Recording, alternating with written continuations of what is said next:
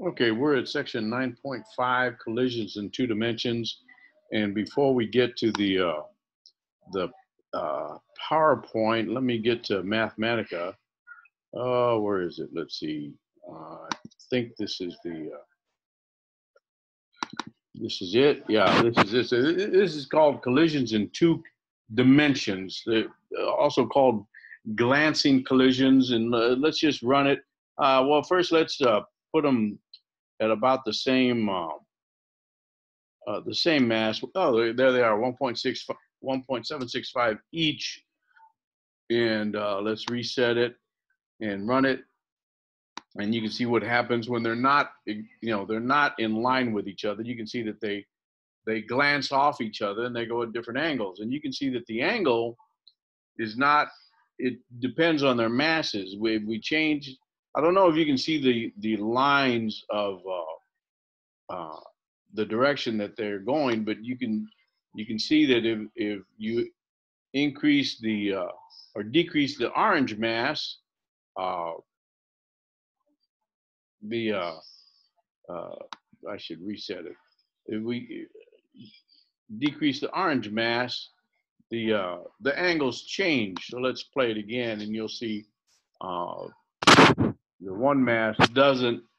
The angle isn't as great, whereas the orange mass is greater. Let's reset that again and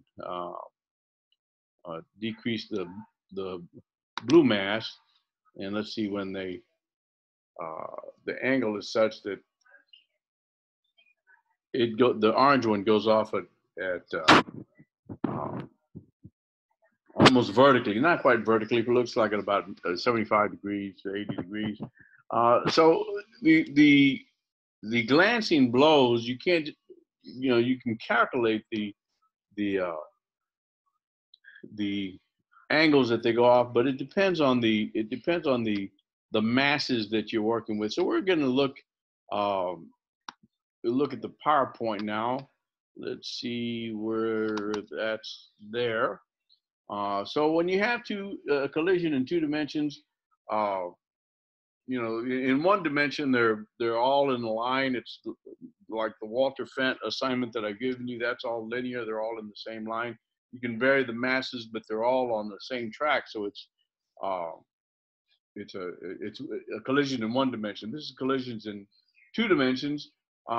You have we're going to keep it, to simplify, we're going to keep it on a plane. So we vary, whereas in the collisions in one dimension, it was all uh, along the x axis, let's say. Now we have the x and y axis. And we can see we have m1 v1x plus m2 v2 v2 initial x equals m1 v1 final x plus m2 v2 uh, final x. So that's in the x. And in the y, we have the same, m1 v1y plus m2 v2 initial y equals m1 v1 final y plus m2 v2 final y. Uh, so those are the equations that we set up. Now that's a lot of equations. So you're going to have to know, we've got multiple equations, multiple unknowns. So you're going to have to know quite a few of those before you can get the answer. Now this is a kind of a drawing of what we were seeing, a little bit reversed because the uh, the recipient was on above it, but it's the same concept. And you can see that the angles, one is labeled theta and one is labeled phi. They're not going to be, they're going to depend on the masses of the particles. Now, we're assuming that M2 is 0, so that simplifies things um, as far as the momentum goes, because you've just got M1 V1 initial. If M2 is V initial is 0, then it kind of simplifies things. Oops, I didn't mean to hit that just yet. Let's go back. Nope, too far. Okay. So we know that we have conservation of momentum irrespective of whether it's elastic or inelastic. Um, so we have the sum of the momenta in the x direction is equal to 0, and the sum of the momenta in the y direction is equal to 0. So what that means that the momenta x initial equals the momenta x final, and the momentum y initial equals the momentum y final. So in the x direction, we have m1 v1 initial. That's the only momentum. It equals m1 v1 final times cosine of theta, and plus m2 v2 final times the cosine of phi. So that's the total momentum. Now in the y, there was no initial y activity, so the momentum in the y direction is equal to 0. So after the collision, we have m1 v1 final sine theta minus m2 v2 final sine phi.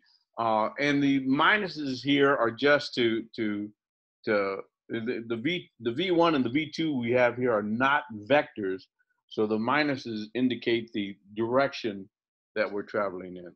Now, if you have an elastic collision, then the kinetic energy is conserved. Initial kinetic energy equals the final kinetic energy, so you have 1/2 m1 v1 initial squared. Of course, the m2 has no velocity, so there is no kinetic energy there.